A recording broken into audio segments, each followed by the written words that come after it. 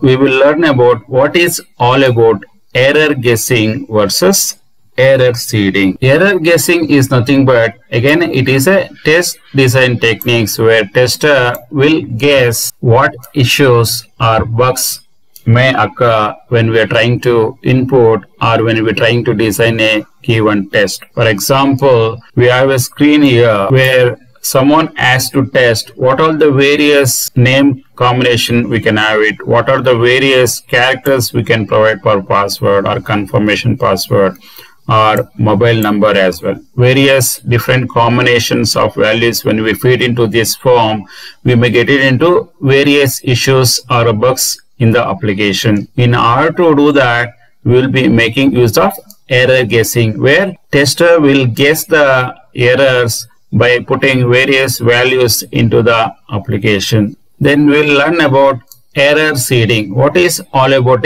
error seeding? The error seeding is nothing but the developer will add errors inside the code consciously to the source code to evaluate the quality of the application post system testing phase. For example, if in the code, if something like this, x is equal to x plus 5, then developer can change this x plus 5 with x minus 5, x star 5, x division 5, something like that. Whenever developer replaces certain operator like this, tester will try to test in the similar fashion as if there is a plus is available in the code. Definitely, tester has to log a defect. In case tester doesn't log a defect, then there is a seeding of error is succeeded there, where tester is not able to identify even developer has changed it and the quality of the testing is not up to the mark. If you are taking another example, if in the actual code based on the requirement, it should be there as a greater than b.